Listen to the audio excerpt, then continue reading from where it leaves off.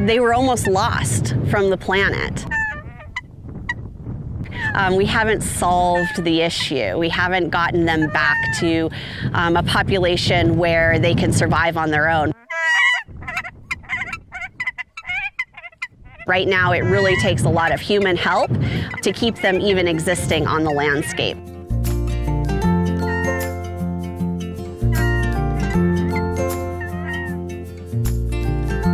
Aloha, my name is Sierra McDaniel. I'm the Acting Deputy Natural Resource Program Manager here at Hawaii Volcanoes National Park. Today I'll be talking about Nene and how you can help be part of their successful recovery.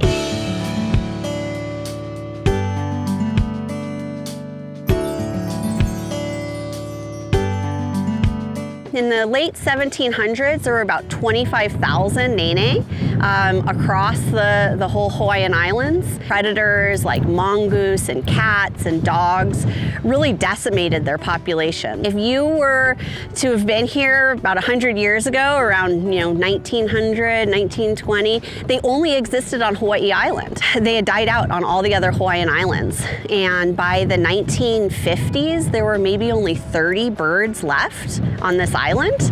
So since that time in the 1950s, it really took multiple generations of resource managers, both through agencies like the National Park Service and also private individuals, to help the Nene recover, get back. And so today, across the state, there's about 3,500 Nene. And within the park, we have about 160 that are within Hawaii Volcanoes, or this is their primary area where they're nesting. So we do the habitat, but then we also do a lot of monitoring. So you might see Nene with colored bracelets on their legs. They're called bands. We do try to band as many birds as we can so we can follow them individually. And so that's how we know that they might come back to the same area to nest year after year, or even the offspring may come back. Nene are quite beautiful birds, and they are really friendly, and this is what kind of gets them into trouble.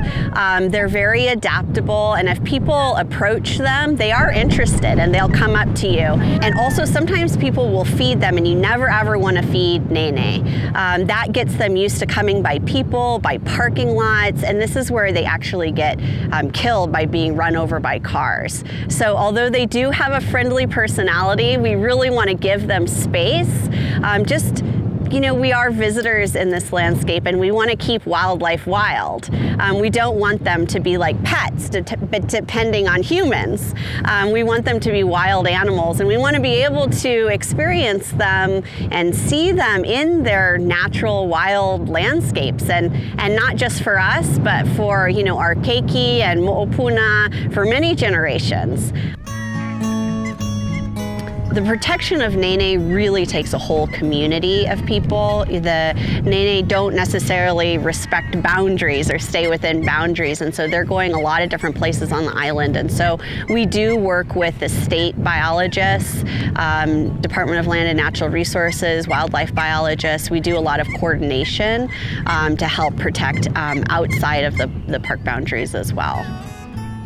Nene use a lot of different types of habitat, all the way from the coast up Mauna Loa, 6,000 to 7,000 feet. But this is one of their preferred habitats, these really open landscapes with a lot of food sources like ohelo berries.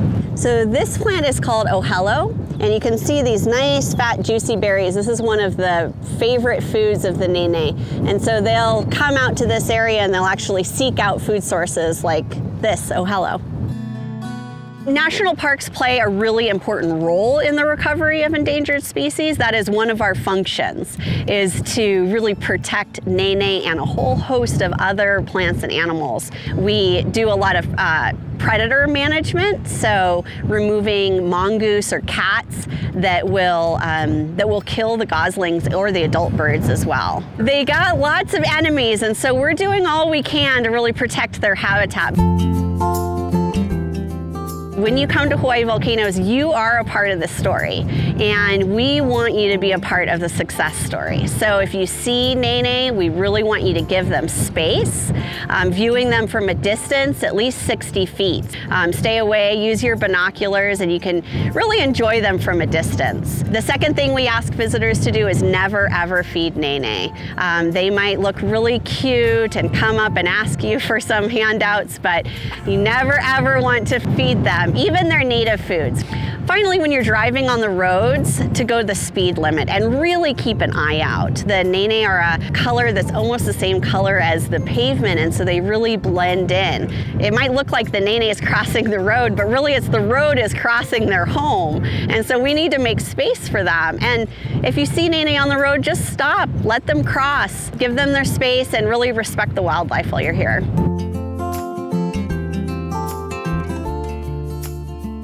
What resonates to me about working at Hawaii Volcanoes is I'm a part of the success story. We are part of a chain of natural resource managers that have really helped this area thrive. You know, if you had come here 100 years ago, you would have found a landscape that was really ravaged by goats and pigs and other animals, and it's taken decades of people really committing their lives to the recovery of both these ecosystems and the species that live here. And what resonates with me is just being a part of that and being able to do my part in my generation. And our greatest hope and how we judge our success is being able to hand it off to the next generation to be able to carry this forward, so that we as people thrive as well. And I really like being outside. Yeah.